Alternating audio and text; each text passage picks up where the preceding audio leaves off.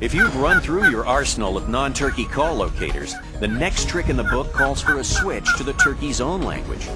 Many hunters prefer to start with a soft yelp. If this doesn't work, then it's time to give him your best and loudest call to try and provoke a gobble. Another locating method preferred by many veteran hunters is to pick a spot, stop, and issue your best, sharpest, loudest turkey call right up front.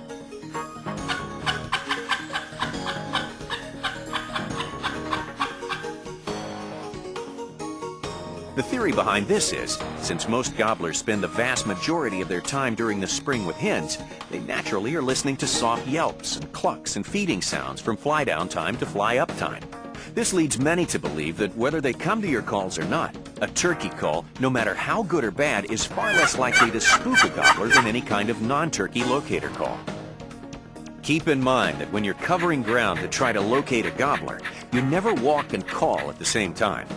Pick your spots to call and take the time to find a place to set up. This serves two purposes. First, you can take some time to scan the area and listen for other hunters who may be nearby. Second, if you get a response nearby, you may need to sit down and set up quickly. Always stop, look, and listen for a while before calling. In situations where the turkeys have been hunted hard, when it's late in the season, or both, unless you're hunting a very exclusive patch of woods, you can be sure the gobblers have been saluted with owl and crow calls of every shape, size, and description all season long. These sounds, coupled with the fact that a hunter crashing straight into the woods toward the gobbler often follows them, are making him smarter by the day. This is the time when a loud, sharp cut or yelp will come closer to getting a response than just another non-turkey locator call in the distance. Many hunters find a particular piece of calling equipment, such as a loud box or tube call, that they can use to reliably produce loud cuts. These sharp, loud cuts seem to generate more responses than any other call. If your cuts raise a gobble, you've accomplished your locating goal. If the cuts get him headed your way, so much the better. If they don't, you can plan your next move. Either way, once you've made him sound off, you're in the game. We said earlier that the calling in of a receptive gobbler is sometimes overemphasized.